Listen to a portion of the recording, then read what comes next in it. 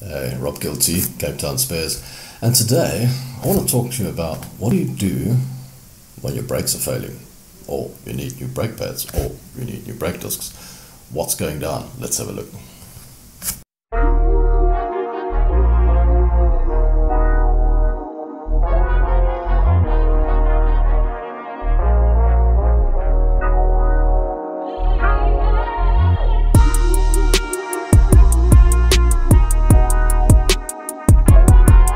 So there you are driving along and you hear this horrible grinding noise in the car struggling to stop.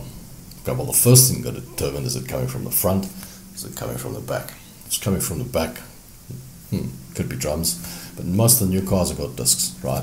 Coming from the back, less brake power, not a big deal. It's coming from the front, you've got big problems. But either way, once your brakes start grinding, you're going to probably have to skim the discs, or you're going to have to replace them. Brake rotors, brake discs, same thing. And you're going to have to replace the brake pads.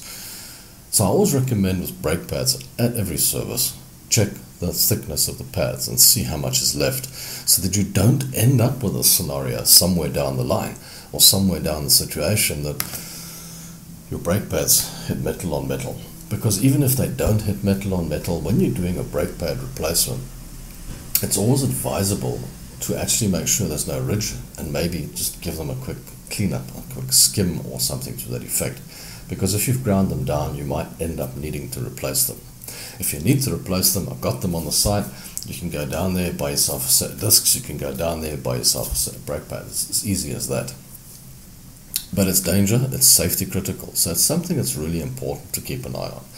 How do you change brake pads? I mean, it's actually better to get a technician or a professional to do it for you if you don't know what you're doing.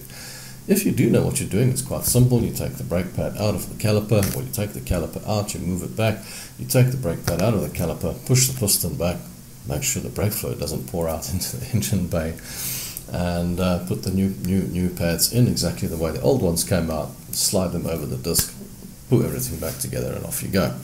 Pump the brakes first before you go, because you might have no pedal. So now the question arises, what if I need to replace the discs? Get a technician. Believe me, get yourself a technician, because that's going to be difficult if you don't know what you're doing. If you do know what you're doing, easy, hold them off, put a new one on, off you go. Now, a lot of people, what they'll do is when they see the brake fluid level has dropped, they'll go and they'll add brake fluid to the reservoir during the course of the car's life, if it's not leaking. That normally goes down as the brake pads go down. So now when you go and put the new brake pads in, that fluid comes up and it pours out. Be careful of that. I normally don't top it up until I've changed the brake pads, and then I see where the brake level goes back up to. Because when you push the pistons back, the brake level fluid will go back up in the reservoir. Just a tip, guys. Just keep an eye out for that. If it's drums at the back, you're going to have to do shoes. And I don't know many people that are not qualified that can do that really well. So be careful of that. But the nice thing about shoes is you can have them relined. You don't have to buy new ones particularly. You can go out there and just get a set of relined brake shoes, and it's very cheap. Normally that's what people do, because if you go and buy a complete brand new set of shoes, it's quite expensive. And the drum skimming, you've got to take the drum out. If it's metal to metal, you're going to have to take the drum in for skimming as well. That's another story. But the drums are easy. They just pop off. You take them in, they'll skim them, put it back. Easy stuff. But the actual shoe replacement, what I normally do, and believe me, I'm a qualified dude, I will take them off and put the parts down piece by piece, and then put them back the same way, because you will forget what spring goes where if you haven't done it 100 times. Okay? Much easier if you take the old springs out, put them down in a specific way, and you can always put them back the same way. Be careful of using long nose pliers and all those kinds of things to pull your brake pads out, brake shoes out. I've known of people that have lost an eye because of these things. Take it easy, use the right tools, use the right pulling tools. Don't take chances on this, okay? Because it pulling a spring and straight into you, it's so bad. So there are tools available for doing these jobs, and you can do them properly.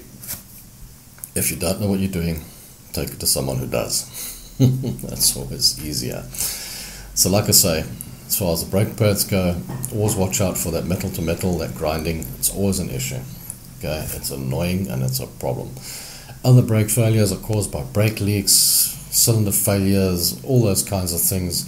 You can change hydraulic kits. I think we'll go into that in another video, and I'll explain to you what it's about with changing hydraulic kits. So with that, thanks for watching. Until next time, guys. So don't forget, like, comment and subscribe. Like the Facebook page, follow me on Instagram as well, so that you can stay in touch and stay up to date on all these videos. Cheers, guys. Thanks for watching.